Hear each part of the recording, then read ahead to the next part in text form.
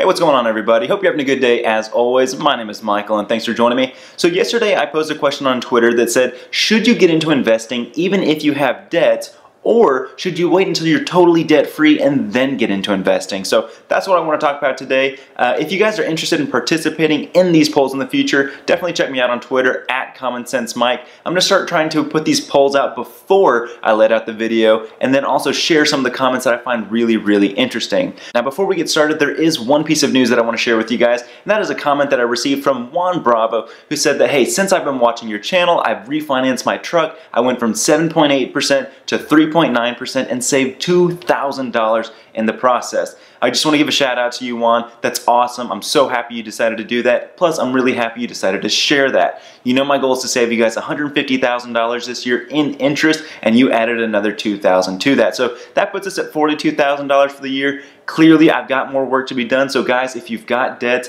definitely let me know if there's any way I can help. Email me at commoncentsmike@gmail.com. Now, back to the question at hand. Should you get into investing before your debts are paid off?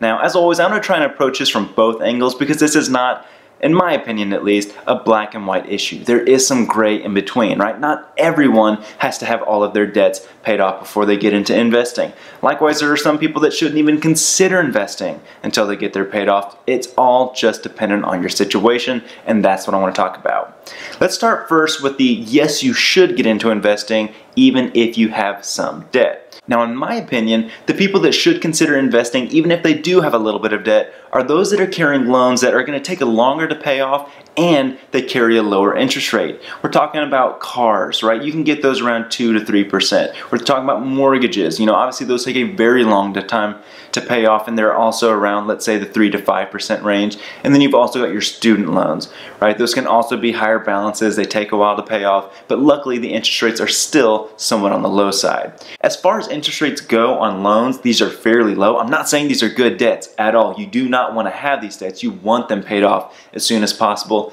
But again, you don't necessarily want to totally neglect investing for, let's say, 5, 10, 20 years, the amount of time that it may take to get some of these loans paid off. When it comes to investing and saving and building wealth for the future, time is your friend.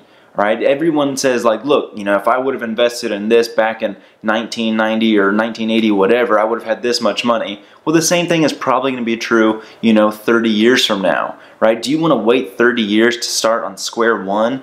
No. Plus, not only that, but if you're, you know, waiting 30 years, you buy a house at, let's say, like 25 or 30, that means that you're 60 years old. You're, what, 10 years away from retiring. You want to start at 60 years old waiting for your retirement?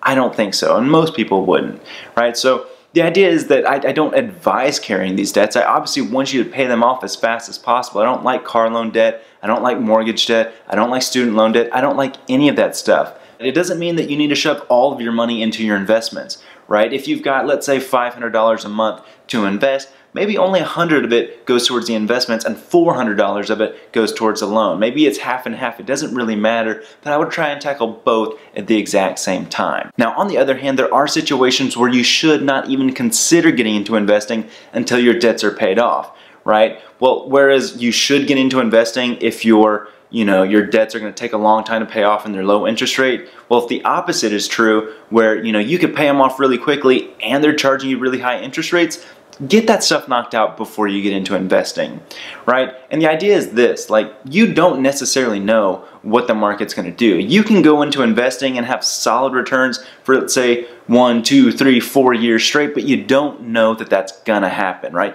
It could be a downturn right around the corner. But what isn't a question is the interest rate that your loans are charging you. Like if you've got a credit card or a personal loan or, God forbid, a payday loan, your rate is guaranteed, right? And sometimes those rates are 15, 20, 25%. Not only that, but if you're just getting into investing, there's a good chance that your debts are probably larger than the amount that you can invest. So again, it goes back to math. Why would you focus on, let's say, growing $500 at 10% when you've got $5,000 charging you 20%? It just doesn't add up. You really do need to get this stuff paid off before you get into investing, right? So again, if you've got credit cards, personal loans, payday loans, anything that's at a high interest rate. When I say high, I'm talking about really anything above, let's say, 8%. I think you should get that stuff knocked out. Not only that, but it also makes sense that once you get this stuff paid off, you have a lot more money to invest each month, right? So that'll get you motivated to pay it off faster. Not only are you going to pay less interest by paying this stuff off faster, but you're also going to be able to invest more here in the near future because you'll have more money freed up each month to make your investment contribution. So that's my thought on the process. Obviously, some of you may agree or disagree, and that's what I want to hear from you guys. So comment down below with what your thoughts and opinions on this issue are. Likewise, do not forget to like, subscribe, share, and don't forget that we're doing that giveaway at the end of the month if our channel hits 4,000 subscribers. So make sure to share this video, get that subscriber count out, because I want one of you guys to get that money. But thank you so much for watching. Take care. I'll see you next time. Hey guys, I know I just said this stuff, but let me say it again. Thank you so much for watching this video. I appreciate all the support that you guys give me. And to support you, here's 2 more videos that I've made in the past in case you haven't seen them. Don't forget to share these with your friends and family so we can help all the people achieve their financial goals. Likewise, if there's anything that you would want to see made that you haven't seen thus far, definitely don't hesitate to let me know. But thanks again, take care, and have a good day.